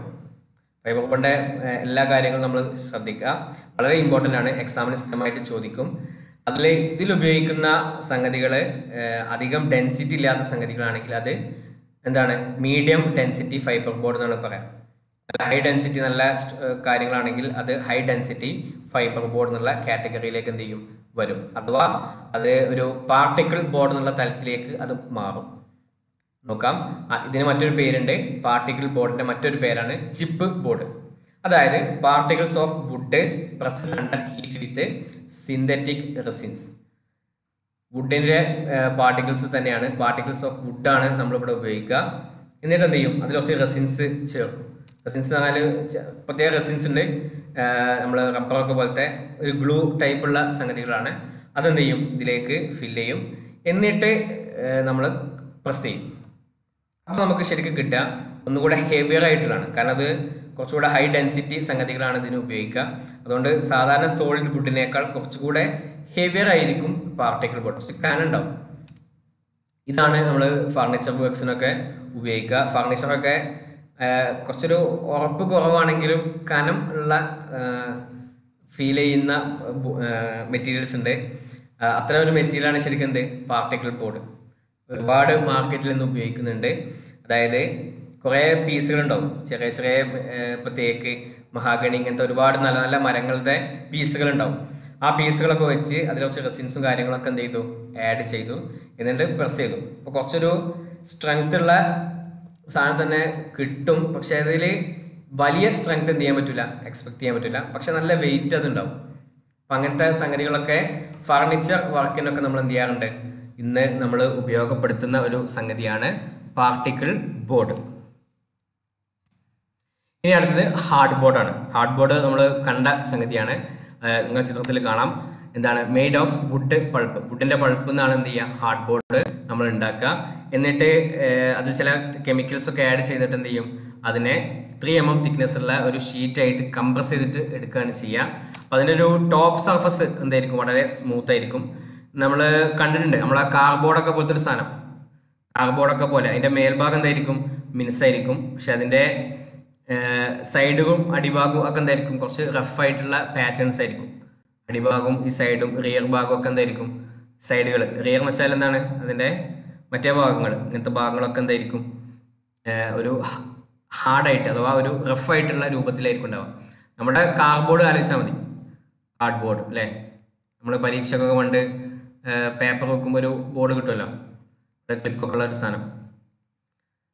ആ ഒരു ബോർഡിൻ്റെ മെറ്റീരിയൽ തന്നെയാണ് എന്ത് ചെയ്യുക, ഈ ഹാർഡ് ബോർഡ് എന്ന് പറയുന്നത്. അതിൽ കുറച്ചുകൂടെ തിക്നെസ് ഉള്ള ആളുകൾക്കാണ് നമ്മൾ ഹാർഡ് ബോർഡ് എന്ന് പറയാം. ഇത് ഡോറിൻ്റെ ഷട്ടേഴ്സിന് ഉപയോഗിക്കാറുണ്ട്, ഒരുപാട് സംഗതികൾക്ക് ഉപയോഗിക്കാറുണ്ട്. പൊതുവെ ഡോറിൻ്റെ ഷട്ടേഴ്സിന് ഉപയോഗിക്കാറുണ്ടെന്ന് ടെക്സ്റ്റിൽ എന്ത് ചെയ്യുന്നു, കാണുന്നു. അതുകൊണ്ട് അങ്ങനെ പ്രത്യേകം മെൻഷൻ ചെയ്യുന്നു. അല്ലാത്ത ഒരുപാട് യൂസുകൾ നിങ്ങളെ മനസ്സിൽ വരും. അപ്പോൾ നിങ്ങൾക്ക് എന്ത് ചെയ്യാം, അതൊക്കെ അതിൻ്റെ യൂസസിലേക്ക് എന്ത് ചെയ്യാം, ആഡ് ചെയ്തിട്ട് പോകാം. ഇനിയുള്ളത് ഇംബ്രക് ടിമ്പറാണ്. ഇംബ്രക് ടിമ്പർ എന്ന് വെച്ചാൽ ഒരു ടിമ്പർ തന്നെയാണ്, പക്ഷെ അതിൽ പാർഷ്യലി അല്ലെങ്കിൽ ഫുള്ളി കവേർഡ് വിത്ത് റെസിൻസ് ആയിരിക്കും. ഇംബ്രക് ടിമ്പേഴ്സിൻ്റെ പ്രത്യേകത എന്താ വെച്ചാൽ they are fully or partly covered with resins. സാധാരണ അതിൽ ഉപയോഗിക്കുന്ന റെസിൻ ഏതാണ്, ഫീനൈൽ ഫോർമാൽഡിഹൈഡ് എന്ന് പറയുന്ന റെസിനാണ് നമ്മൾ എന്ത് ചെയ്യുക, സാധാരണ ഈ ഒരു ഇംബ്രക് ടിമ്പറിൽ നമ്മൾ ഉപയോഗിക്കുക. അത് വാട്ടർ സോലുബിൾ ആണ്. ഇതാണ് പൊതുവേ നമ്മൾ എന്ത് ചെയ്യുക ഉപയോഗിക്കാറുള്ളത്. ഇനി വെനീർസ് അല്ലെങ്കിൽ തിൻ സ്ട്രിപ്സ് ഓഫ് വുഡ്സ് ആണ് നമ്മൾ എന്ത് ചെയ്യുക ഇതിന് വേണ്ടിയിട്ട് ഉപയോഗിക്കുക. അത് നമ്മൾ എന്ത് ചെയ്യും ഈ റെസിനിൽ ഇമ്മേഴ്സ് ചെയ്യാണ് ചെയ്യുക. ഒരു റെസിൻ എടുത്തിട്ട് അതിൽ ഈ റെസിൻസ് ഉണ്ടാവും, അതിൽ ഇത് ടിമ്പർ എന്ത് ചെയ്യും ഇമ്മേഴ്സ് ചെയ്യാണ് ചെയ്യുക, എന്ത് ചെയ്യും മുക്കിയെടുക്കും. അങ്ങനെയാണ് ശരിക്കും എന്ത് ചെയ്യുക അത് നമ്മൾ ഉണ്ടാക്കിയെടുക്കുക. അഥവാ veneers R immersed in resins. എന്നിട്ട് എന്ത് ചെയ്യും ഹീറ്റ് ചെയ്യും. അതാണ് ഇതിൻ്റെ ഒരു സിസ്റ്റം. ഇനി ഈ റെസിൻ എന്ത് ചെയ്യും നമ്മുടെ അത് ഫില്ല് ചെയ്യും എവിടെ വുഡിൻ്റെ സെൽസ് ഒക്കെ അതിൻ്റെ ഇടകളിൽ ഗ്യാപ്പുകളിലൊക്കെ എന്ത് ചെയ്യും വുഡ് സെൽസിൻ്റെ ഗ്യാപ്പുകളിൽ ഫുള്ള് ഈ റെസിൻസ് ഫില്ല് ചെയ്യും. എന്നിട്ട് അതൊരു കെമിക്കൽ റിയാക്ഷന് വിധേയമാവും. വുഡും ഈ റെസിൻസും തമ്മിൽ കെമിക്കൽ റിയാക്ഷന് വിധേയമാവുകയും അതിൽ നിന്ന് എന്ത് ചെയ്യും ഒരു കൺസോളിഡേറ്റഡ് ആയിട്ടുള്ള ഒരു മാസ്, കട്ടിയുള്ള ഒരു കൺസോളിഡേറ്റ് മാസ് ഡെവലപ്പ് ചെയ്യും. എന്നിട്ട് ഇതൊരു 150 ഡിഗ്രി സെൽഷ്യസ് 160 ഡിഗ്രി സെൽഷ്യസ് ഈ ഒരു ടെമ്പറേച്ചർ 150 ഡിഗ്രി സെൽഷ്യസ് അല്ലെങ്കിൽ ഒരു 160 ഡിഗ്രി സെൽഷ്യസ് ഈ ഒരു റേഞ്ചിലുള്ള ടെമ്പറേച്ചറിൽ നമ്മൾ എന്ത് ചെയ്യും ഇതിനെ നമ്മളൊന്ന് ക്യൂർ ചെയ്തെടുക്കും. ക്യൂർഡ് അറ്റ് ഇങ്ങനെ പറയാം, cured at 150 to 160 degree Celsius എന്ത് ചെയ്യും നമ്മൾ ചെയ്യും. അങ്ങനെ കിട്ടുന്ന സംഗതിയാണ് എന്ത് ഒരു കൺസോളിഡേറ്റഡ് മാസ് നമുക്ക് കിട്ടും. ഒരു കൺസോളിഡേറ്റഡ് മാസ് കിട്ടും. ഇതിനാണ് ശരിക്കും എന്ത് പറയാം ഇംപ്രഗ് ടിമ്പർ എന്ന് പറയാം. അപ്പോൾ ആദ്യം എന്ത് ചെയ്യണം നമ്മുടെ ടിമ്പറിനെ നമ്മൾ എടുത്തിട്ട് ഒരു റെസിൻസിൽ പോയി മുക്കും, ഇമ്മേഴ്സ് ചെയ്യും. അത് ഫീനൽ ഫോർമാലിഡിഹൈഡ് ആണ് പൊതുവേ നമ്മൾ എന്ത് ചെയ്യുക ഉപയോഗിക്കുക. എന്നിട്ട് ഒരു കൺസോളിഡേറ്റഡ് മാസ് കിട്ടും. അതിനെ നമ്മൾ എന്ത് ചെയ്യും 150 to 160 ഡിഗ്രി സെൽഷ്യസിൽ ക്യൂർ ചെയ്തെടുത്താൽ ഒരു മെറ്റീരിയൽ കിട്ടും. അതിനെയാണ് നമ്മൾ ഇംപ്രഗ് ടിമ്പർ എന്ന് പറയാം. മാർക്കറ്റിൽ എന്ത് ചെയ്യും അത് ഒരുപാട് ട്രേഡ് നെയിംസിൽ അറിയപ്പെടും. സൺമൈക്ക എന്നുള്ള പേരിൽ അറിയപ്പെടും, നിങ്ങൾ കണ്ടിട്ടുണ്ടാവും. ഫോർമൈക്ക, സൺഗ്ലോസ്, ഇങ്ങനത്തെ ഒരുപാട് പേരിൽ എന്ത് ചെയ്യാറുണ്ട് ഇത് മാർക്കറ്റിൽ അവൈലബിൾ ആണ്. ഇതിന് കുറേ അഡ്വാൻറ്റേജസ് ഉണ്ട്. ഇംപ്രഗ് ടിമ്പർ ഉപയോഗിക്കുകയാണെങ്കിൽ they are not affected by moisture and weather conditions. അഥവാ മോയ്സ്ചർ വെതർ കണ്ടീഷൻസ് ഇതിനൊന്നും എന്ത് ചെയ്യില്ല ഇത് അഫക്റ്റ് ചെയ്യില്ല. പിന്നെ കുറച്ചുകൂടെ സ്ട്രോങ് ആയിരിക്കും, കുറച്ചുകൂടെ ഡ്യൂറബിളും ആയിരിക്കും. പിന്നെ ഇലക്ട്രിക്കൽ ഇൻസുലേഷൻ എന്ത് ചെയ്യും ഇത് കുറച്ചുകൂടെ നമുക്ക് തരും. ഒരു അത്യാവശ്യം നല്ല ഒരു അപ്പിയറൻസ്, നമുക്കറിയാം സൺമൈക്കൊക്കെ നിങ്ങൾ കണ്ടിട്ടുണ്ടാവും, ഒരു പ്രത്യേക അപ്പിയറൻസ് എന്ത് ചെയ്യും അത് തരും. പിന്നെ അത് ആസിഡിന്റെ ഇഫക്റ്റുകളൊക്കെ ഒരു പരിധി വരെയൊക്കെ എന്ത് ചെയ്യും അത് കുറക്കും. പിന്നെ കോൺട്രാക്ഷനും എക്സ്പാൻഷനും അതും എന്ത് ചെയ്യും അത് കുറക്കും. അപ്പം ഇങ്ങനത്തെ ഒരുപാട് അഡ്വാൻറ്റേജസ് ആയിരിക്കുന്നുണ്ട് ഇംപ്രഗ് ടിമ്പേഴ്സിന് ഉണ്ട്. ഇപ്പം നോക്കാം, they are not affected by moisture, weather, acids, ഇങ്ങനത്തെ ഒന്നും എന്ത് ചെയ്യില്ല അതിനെ ബാധിക്കൂല. ലോ കോൺട്രാക്ഷനും എക്സ്പാൻഷനും ആണ് എന്ത് ചെയ്യുക അതിൽ ഉണ്ടാവുക. ഒരു ഗ്ലേസിങ് അപ്പിയറൻസ് ഉണ്ടാവും. ഇങ്ങനത്തെ ഒരുപാട് പോയിന്റ്സ് ഉണ്ട്. നമ്മൾ എന്ത് ചെയ്യാം ഇത്തരം പോയിന്റ്സ് ഒരു ഏറ്റവും ചുരുങ്ങിയത് ഒരു 3 പോയിന്റ് ഒരു ടിമ്പറിനെ പറ്റി അല്ലെങ്കിൽ ഒരു ഇൻഡസ്ട്രിയൽ ടിമ്പർ പ്രൊഡക്റ്റിനെ പറ്റി പഠിച്ചു വെക്കണം. എക്സാമിന് പൊതുവേ ഒരു 3 എണ്ണമൊക്കെ ചോദിച്ചിട്ട് 6 മാർക്ക് അല്ലെങ്കിൽ 4 ചോദിച്ചിട്ട് 8 മാർക്ക് ഇങ്ങനെ ക്വസ്റ്റ്യനൊക്കെ വരാറുണ്ട്. അപ്പോൾ അതിനനുസരിച്ചിട്ട് നമുക്ക് എന്ത് ചെയ്യാൻ പറ്റണം എഴുതാൻ വേണ്ടി പറ്റണം. ഇംപ്രഗ് ടിമ്പർ മനസ്സിലായി എന്ന് വിചാരിക്കുകയാണ്. നമ്മൾ അടുത്തതിലേക്ക് മൂവ് ചെയ്യുന്നു. കോംപ്രഗ് ടിമ്പർ. കോംപ്രഗ് ടിമ്പർ എന്ന് വെച്ചാൽ സെയിം ആസ് എന്താണ് നമ്മളെ ഇംപ്രഗ് ടിമ്പർ തന്നെയാണ്. അതിൻ്റെ പ്രിപ്പറേഷൻ്റെ പ്രോസസ്സുകൾ മൊത്തം സെയിം ആണ്. ആകെ ഒരു മാറ്റം എന്താണെന്ന് വെച്ചാൽ അതിൽ കുറച്ചൊരു പ്രഷർ എന്ത് ചെയ്യും നമ്മൾ അപ്ലൈ ചെയ്യും. ഏത് സമയത്ത് ക്യൂറിങ് നടത്തുന്ന സമയത്ത് ഒരു അഡീഷണൽ ആയിട്ടുള്ള പ്രഷർ നമ്മൾ എന്ത് ചെയ്യും അവിടെ കൊടുക്കും. അപ്പോൾ കുറച്ചുകൂടെ ഡ്യൂറബിലിറ്റി ഉള്ള കുറച്ചുകൂടെ ഒരു ഹാർഡായിട്ടുള്ള ഒരു മെറ്റീരിയൽ നമുക്ക് എന്ത് ചെയ്യും കിട്ടും. നമുക്ക് പറയാം ഈ സെയിം ആസ് ഇംപ്രഗ് ടിമ്പർ. ഇംപ്രഗ് ടിമ്പറിൻ്റെ അതേ രൂപത്തിൽ തന്നെയാണ് എന്ത് ചെയ്യുക കോംപ്രഗ് ടിമ്പർ. പേരിലെല്ലാം ഏകദേശം സാമ്യം ഉണ്ടല്ലോ. പക്ഷെ എന്ത് ചെയ്യും ബട്ട് ക്യാരീഡ് അല്ലെങ്കിൽ ബട്ട് ക്യൂറിങ് എന്ത് ചെയ്യും നമ്മൾ ഒരു ഹൈ പ്രഷറിലാണ് എന്ത് ചെയ്യുക നമ്മൾ ചെയ്യാം. അപ്പം അങ്ങനെ വരുന്ന സമയത്ത് എന്ത് ചെയ്യും ഹീറ്റും പ്രഷറും ഉണ്ട്, രണ്ടും ഉണ്ട്. നേരത്തെ 150 to 160 ഡിഗ്രി സെൽഷ്യസിൽ എന്ത് ചെയ്യുന്നുണ്ട് നമ്മൾ ക്യൂറിങ് ചെയ്യുന്നുണ്ട്. ഇതിൻ്റെ കൂടെ ആരും കൂടെ വന്നു, ഇപ്പം ഒരു പ്രഷർ കൂടെ വന്നു. ഈ പ്രഷർ കൂടെ വന്നാൽ എന്ത് ചെയ്യും കുറച്ചുകൂടെ സ്ട്രോങ്ങും ഡ്യൂറബിളും ക്വാളിറ്റി ഒക്കെ ഉള്ള ഒരു ടിമ്പർ പ്രൊഡക്റ്റ് കിട്ടും. അതാണ് കോംപ്രഗ് ടിമ്പർ. ഇതും ഒരുപാട് ആപ്ലിക്കേഷൻസിന് എന്ത് ചെയ്യാറുണ്ട് നമ്മൾ ഉപയോഗിക്കാറുണ്ട്. ഇതൊക്കെ നമുക്ക് ഉണ്ടാക്കിയിട്ട് എഴുതാം. ഇന്ന കാര്യത്തിന് പറ്റില്ല എന്ന് ചോദിച്ചാൽ പറ്റും, നമ്മൾ ഉപയോഗിക്കുന്നതിനനുസരിച്ചിട്ടാണ്. ഇപ്പം ടിമ്പർ ഏത് രൂപത്തിലുള്ള ടിമ്പേഴ്സ് ആണെങ്കിലും നമ്മൾ അത് ഏതൊക്കെ കാര്യങ്ങൾക്ക് ഉപയോഗിക്കുന്നോ അതിനൊക്കെ എന്ത് ചെയ്യും അത് പറ്റും. പക്ഷെ ജനറലി ചില കാര്യങ്ങൾക്ക് ഇങ്ങനെ പറയും. അങ്ങനെ പറയാത്തതിന് നിങ്ങൾക്ക് എന്ത് ചെയ്യാം, യൂസസ് ഇഷ്ടമുള്ള യൂസസ് നിങ്ങൾക്ക് എന്ത് ചെയ്യാം, എഴുതി ചേർക്കാം. ഇനി അടുത്തത് എട്ടാമത്തെ ഒന്ന് ബ്ലോക്ക് ബോർഡാണ്. ബ്ലോക്ക് ബോർഡ് എന്ന് വെച്ചാൽ നേരത്തെ നമ്മൾ സൂചിപ്പിച്ചതുപോലത്തെ ബാറ്റൺ ബോർഡ് പോലത്തെ സെയിം സാധനം. എന്താണ് വ്യത്യാസം? ഇവിടെ ഒരു കോർ സോളിഡ് ബ്ലോക്ക് ഉണ്ടാവും. നമ്മൾ ഇവിടെയും ഒരു കോർ സോളിഡ് ബ്ലോക്ക് ഉണ്ടാവും, വുഡിൻ്റെ തന്നെ ആയിരിക്കും. അതിൻ്റെ മേലെ ഒരു വെനീർ വെക്കും, താഴത്തും എന്ത് ചെയ്യും, ഒരു വെനീർ വെക്കും. എന്നിട്ട് എന്ത് ചെയ്യും, പ്രസ് ചെയ്യും. ഈ ഒരു സംഗതിയാണ് block board. This centre core block is glued with veneers on both sides. രണ്ട് ഭാഗത്തും എന്ത് ചെയ്യും, വെനീർസ് പ്ലേസ് ചെയ്യും. വെനീറാണ്, ഇതും വെനീറാണ്. എന്നിട്ട് എന്ത് ചെയ്യും, അതിനെ പ്രസ് ചെയ്തെടുക്കും. അപ്പോൾ അതിന് കിട്ടുന്ന ഒരു ബോർഡിനെ ബ്ലോക്ക് ബോർഡ് എന്ന് വിളിക്കും. ചുരുക്കി പറഞ്ഞാൽ എന്താണ്, ഇത് ഡോർ പാനൽസിന് ഉപയോഗിക്കാം. ഡോർ പാനൽസ് ആണ് കേട്ടോ. ഡോർ പാനൽസിന് ഉപയോഗിക്കാം, പാർട്ടീഷൻസിന് ഉപയോഗിക്കാം, ടേബിൾ ടോപ്പിൽ ഉപയോഗിക്കാം, ഒക്കെ ഉപയോഗിക്കാം. നമ്മൾ ഇതിൽ പറയുന്ന എല്ലാ മെറ്റീരിയൽസും വ്യത്യസ്ത ഉപയോഗങ്ങൾക്ക് ഉപയോഗിക്കാം.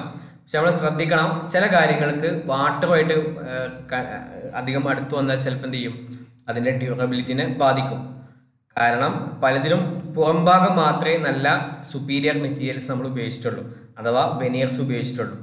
ഉൾഭാഗം പലതിനും എന്താണ്, ഇൻഫീരിയർ ആയിട്ടുള്ള, വീക്ക് ആയിട്ടുള്ള ലോക്കൽ മെറ്റീരിയൽസും വുഡ്സും ഒക്കെയാണ് എന്ത് ചെയ്തത്, നമ്മൾ ഉള്ളിൽ ഉപയോഗിച്ചത്. അപ്പം അതൊക്കെ ചെറിയൊരു ക്രാക്ക് അല്ലെങ്കിൽ ഒരു ഡിഫക്റ്റ് നമ്മുടെ വെനീറിന് വന്നാൽ എന്ത് ചെയ്യും, സ്വാഭാവികമായിട്ടും ഉള്ളിൽ എന്ത് ചെയ്യും, എല്ലാ ഡിഫക്റ്റുകളും വരും, ഒരുപാട് പ്രശ്നങ്ങളിലേക്ക് എത്തും. പക്ഷേ ഇതൊക്കെ ഓരോ കേസിനനുസരിച്ചിട്ടാണ്. നമ്മളെ കേസ് എന്താണോ ആ കേസ് നോക്കിയിട്ട് വേണം ഏത് തരം ടിമ്പർ പ്രൊഡക്റ്റ് നമ്മൾ ഉപയോഗിക്കണം എന്ന് മനസ്സിലാക്കാം. അപ്പോൾ പെട്ടെന്ന് എന്ത് ചെയ്യാണ്, ഒരു എക്സിബിഷൻ നടക്കുകയാണ്. ആ എക്സിബിഷൻ നടക്കുന്ന സമയത്ത് നമുക്ക് ഒരുപാട് എന്ത് ചെയ്യേണ്ട ആവശ്യമില്ല, നല്ല മെറ്റീരിയൽസും നല്ല വുഡൊക്കെ കൊണ്ടുവന്ന് അതിൻ്റെ ഡെക്കറേഷനും കാര്യങ്ങളൊന്നും ചെയ്യേണ്ട ഒരു ആവശ്യമില്ല. പകരം എന്ത് ചെയ്താൽ മതി, ആ ഒരു ഇതിന് താൽക്കാലികമായിട്ട് വില കുറഞ്ഞ എന്നാൽ കാഴ്ചയിൽ നല്ല ലുക്കുള്ള ഒരാഴ്ചയൊക്കെ ആയുസുള്ള മെറ്റീരിയൽസ് എന്ത് ചെയ്താൽ മതി, നമ്മൾ കൊണ്ടുവന്നാൽ മതി. കാരണം അത് പിന്നീട് എന്ത് ചെയ്യില്ല, നമ്മൾ ഉപയോഗിക്കില്ല. അപ്പം അങ്ങനത്തെ സംഗതികൾക്കൊക്കെ നമ്മൾ എന്ത് ചെയ്യണം, ഓരോ കേസും പരിഗണിച്ചിട്ട് വേണം ഇതിൽ ഏത് തരം ടിമ്പർ നമ്മൾ ഉപയോഗിക്കണം എന്നൊക്കെ നമ്മൾ സെലക്ട് ചെയ്യാൻ. ഒരു ചെറിയൊരു ഐഡിയ നിങ്ങൾക്ക് കിട്ടിയിട്ടുണ്ടാവും എന്ന് മനസ്സിലാക്കാണ്. ഇത്രയും നമ്മൾ ഇന്നത്തെ ക്ലാസ്സിൽ എടുക്കുന്നുള്ളൂ. ബാക്കി അടുത്തൊരു ക്ലാസ്സിൽ നമുക്ക് എന്ത് ചെയ്യാം, കൂടുതലായിട്ട് ഡിസ്കസ് ചെയ്യാം. ഇനി നമുക്ക് ഒരു ഭാഗം കൂടിയേ ഉള്ളൂ, അത് അടുത്തൊരു ക്ലാസ്സിൽ എന്ത് ചെയ്യും, നമ്മൾ കംപ്ലീറ്റ് ചെയ്യും. മെറ്റൽസ് എന്നുള്ള ഒരു ഭാഗമാണ്. മെറ്റൽസ് ഉണ്ട്, പിന്നെ നോൺ ഫെറസ് മെറ്റൽസ് ഉണ്ട്, അഥവാ ഫെറസ് മെറ്റൽസ് ഉണ്ട്, നോൺ ഫെറസ് മെറ്റൽസ് ഉണ്ട്.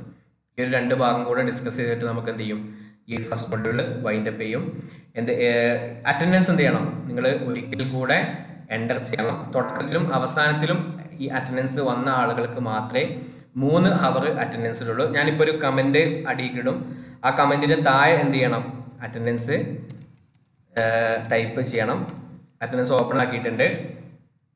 ഇപ്പോൾ നമുക്ക് എന്ത് ചെയ്യാം, അടിയിൽ ടൈപ്പ് ചെയ്യാം. ഇനി ടൈപ്പ് ചെയ്യുന്ന അറ്റൻഡൻസ് ആണ് നമ്മൾ അടുത്ത ഹവറിൻ്റെ അറ്റൻഡൻസ് ആയിട്ട് നമ്മൾ ട്രീറ്റ് ചെയ്യുള്ളൂ. ഇതുവരെ നിങ്ങൾ ടൈപ്പ് ചെയ്ത അറ്റൻഡൻസ് ഫസ്റ്റ് പീരീഡിൻ്റെ അറ്റൻഡൻസ് ആയിട്ട് നമ്മൾ ട്രീറ്റ് ചെയ്യും. പിന്നെ വലിയ ഒരു ഇമ്പോർട്ടൻസ് കൊടുക്കേണ്ട ഒരു ഏരിയ അല്ല ഇന്ന് നമ്മൾ പഠിച്ച ഭാഗങ്ങൾ. ഇതിൽ ഏറ്റവും പ്രധാനപ്പെട്ട 1-2 കാര്യങ്ങൾ മാത്രമേ നമ്മൾ എന്ത് ചെയ്യേണ്ടിയുള്ളൂ, പ്രത്യേകം ശ്രദ്ധിക്കേണ്ടതുള്ളൂ. ഈ ഭാഗത്തുള്ളതിൻ്റെ പേര് മാത്രം നമ്മൾ പഠിച്ചാൽ മതി. ഒന്ന് അറിഞ്ഞിരിക്കാൻ വേണ്ടി മാത്രമാണ് എന്ത് ചെയ്തത്, അതിൻ്റെ എക്സ്പ്ലനേഷൻസ് നമ്മൾ പറഞ്ഞത്. എക്സാമിന് അത്ര ഡീറ്റെയിൽ ആയിട്ട് എന്ത് ചെയ്യില്ല, ആ ഭാഗം ചോദിക്കില്ല, അത് ഉറപ്പാണ്. പക്ഷെ ആ പേരുകൾ എന്ത് ചെയ്യണം, ഒന്ന് ഓർത്ത് വെക്കണം, ഗുണം ചെയ്യും. 2, നമ്മൾ ഈ ഒരു ഭാഗത്ത് പറഞ്ഞ ആളുകൾ ഒരു 8ഓളം ആളുകളെ പറഞ്ഞു. ഇതെന്ത് ചെയ്യണം, നമ്മൾ നല്ല സ്റ്റാറൊക്കെ ചെയ്ത് പഠിക്കണം. ഇത് എക്സാമിന് നന്നായിട്ട് ചോദ്യങ്ങൾ ചോദിക്കും. അപ്പം അത് പ്രത്യേകം എന്ത് ചെയ്യുക, നമ്മൾ ശ്രദ്ധിച്ചിട്ട് വേണം പഠിക്കാൻ. ഇനി അറ്റൻഡൻസിൻ്റെ സമയം നമ്മൾ അവസാനിപ്പിക്കുകയാണ്. ഇന്നത്തെ ക്ലാസ് നമ്മൾ ഇവിടെ അവസാനിപ്പിക്കുകയാണ്. പിന്നെ നാളത്തോടു കൂടെ നമ്മുടെ ഈ ഒരു സബ്ജക്റ്റിൽ ഫസ്റ്റ് മൊഡ്യൂൾ വൈൻഡപ്പ് ചെയ്യണമെന്നാണ് ഉദ്ദേശിക്കുന്നത്. എന്തെങ്കിലും സംശയങ്ങളുണ്ടെങ്കിൽ ഇപ്പോൾ ചോദിക്കാം. ഞാൻ കുറച്ച് ഫീഡ്ബാക്കുകൾ എഴുതാൻ പറ്റുന്നുണ്ടെങ്കിൽ എഴുതിയാൽ നന്നായിരുന്നു. അത് പബ്ലിക്കായിട്ടിട്ടാൽ പ്രശ്നങ്ങളൊന്നുമില്ല, നമുക്ക് എന്ത് ചെയ്യാം, അത് പരിഹരിക്കുകയൊക്കെ ചെയ്യാം. അതായത് ലൈവ് ചാറ്റിലിട്ടാൽ ചിലപ്പോൾ എന്ത് ചെയ്യില്ല, ഞാൻ ഇതിന് ശേഷം കാണില്ല. അല്ലെങ്കിൽ നിങ്ങൾക്ക് എന്ത് ചെയ്യാം, ഒന്നുകിൽ കമൻസിലിടാം, എന്ത് ചെയ്യാം, ഫീഡ്ബാക്ക് എന്തെങ്കിലും ഇഷ്യൂസ് ഉണ്ടെങ്കിൽ അത് നിങ്ങൾക്ക് എന്ത് ചെയ്യാം പറയാം. ഇനി എന്തെങ്കിലും ചേഞ്ചുകൾ ക്ലാസ്സിൽ വരുത്തണം എന്നുണ്ടെങ്കിൽ പറയാം. ഇനി കമൻസിലിടാൻ മടിയുള്ള ആളുകൾക്ക് ഞാൻ എന്ത് ചെയ്യാം, ഒരു ഗൂഗിൾ ഫോം ഗ്രൂപ്പിൽ നിന്ന് അപ്ഡേറ്റ് ചെയ്യാം. അതിലൊന്ന് ഫീഡ്ബാക്ക് തരണം. നമ്മൾ ഒരു മൊഡ്യൂള് നമ്മൾ നാളത്തോടു കൂടെ കംപ്ലീറ്റ് ചെയ്യും. നാളത്തെ ക്ലാസ്സിൽ എന്ത് ചെയ്യും, ഞാൻ നിങ്ങൾക്ക് എന്ത് ചെയ്യാം, ഈ ഒരു ഗൂഗിൾ ഫോം തരാം. അതിലെന്ത് ചെയ്യണം, നിങ്ങൾക്കുള്ള പ്രശ്നങ്ങളും പ്രയാസങ്ങളൊക്കെ ഒന്ന് എഴുതണം. നമ്മൾ അതൊന്ന് നോക്കിയിട്ട് റിവ്യൂ ചെയ്തതിന് ശേഷം എന്തെങ്കിലും എഡിറ്റിങ്സ് നമുക്ക് വരുത്തണം എന്നുണ്ടെങ്കിൽ വരുത്തി തന്നെ എന്ത് ചെയ്യാം, മുന്നോട്ട് പോകാം. പിന്നെ എന്തെങ്കിലും പ്രയാസങ്ങളുണ്ടെങ്കിൽ പറയാൻ മടിക്കരുത്. ജസ്റ്റ് ഇപ്പോൾ ആളുകൾ ക്ലാസ്സിൽ ഇങ്ങനെ മിസ്സാവുന്നൊരു പ്രതീതി ഇങ്ങനെ കിട്ടുന്നുണ്ട്. അപ്പോൾ അവസാനമായപ്പം 41 ആളുകളാണ് കൺകറൻറ്റ് വ്യൂവേഴ്സായിട്ട് ഇവിടെ കാണുന്നത്. അപ്പോൾ അതൊന്ന് എന്ത് ചെയ്യണം, ആവറേജ് വാച്ച് ടൈം ഒക്കെ എനിക്ക് ഇവിടെ കാണാൻ പറ്റും. ഒരാൾ എത്ര സമയം ഇതിൽ വാച്ച് ചെയ്യുന്നുണ്ട്, അതിൻ്റെ ഒരു ഇതിൻ്റെ ഇതിൽ കാണാൻ പറ്റും. അപ്പോൾ അതൊരു ഇപ്പം 43. അപ്പോൾ അതങ്ങനെ എന്ത് ചെയ്യാണ്, ഒരു കൂടി കുറഞ്ഞുകൊണ്ടിരിക്കുകയാണ്. ഒരു സ്റ്റേബിളായിട്ട് കിട്ടാൻ വേണ്ടിയിട്ടാണ് യൂട്യൂബിലേക്ക് നമ്മൾ വന്നത്. കാരണം നിങ്ങൾക്ക് എങ്ങനെ സ്ട്രീം ചെയ്താലും നല്ല നെറ്റുള്ള ആളുകൾക്ക് നല്ല ക്ലിയറിലും, നെറ്റ് സ്പീഡ് കുറവുള്ള ആളുകൾക്ക് കുറഞ്ഞ ക്ലിയറിൽ 144 എന്ത് ചെയ്യാൻ പറ്റും, അത് കാണാൻ പറ്റും. ക്ലാസ്സുകൾ എഴുത്ത് വായിക്കാനൊക്കെ എന്നാലും പറ്റും. പിന്നെ സ്ലൈഡുകൾ നമ്മൾ എന്ത് ചെയ്യുന്നുണ്ട്, ഗ്രൂപ്പിൽ ഇടുന്നുണ്ട്. അപ്പോൾ ഒരു ഫീഡ്ബാക്ക് എഴുതാൻ പറ്റുന്നുണ്ടെങ്കിൽ നിങ്ങൾക്ക് ഇപ്പോൾ ലൈവ് ചാറ്റിലിടാം, ഇനി അതല്ലെങ്കിൽ കമൻസിലിടാം. തൊട്ടടുത്ത ക്ലാസ്സിൽ എന്ത് ചെയ്യാം, ഒരു ഫീഡ്ബാക്കിൻ്റെ ഫോമും നിങ്ങൾക്ക് തരാം. എന്തായാലും ഒരു റിവ്യൂ ചെയ്തതിന് ശേഷം നമ്മൾ എന്ത് ചെയ്യും, മൊഡ്യൂൾ 2ലേക്ക് പ്രവേശിക്കുള്ളൂ. ഇന്നത്തെ ക്ലാസ് ഇതുവരെ കേട്ട എല്ലാവർക്കും താങ്ക്സ്. നമ്മുടെ ക്ലാസ് വൈൻഡപ്പ് ചെയ്യണം.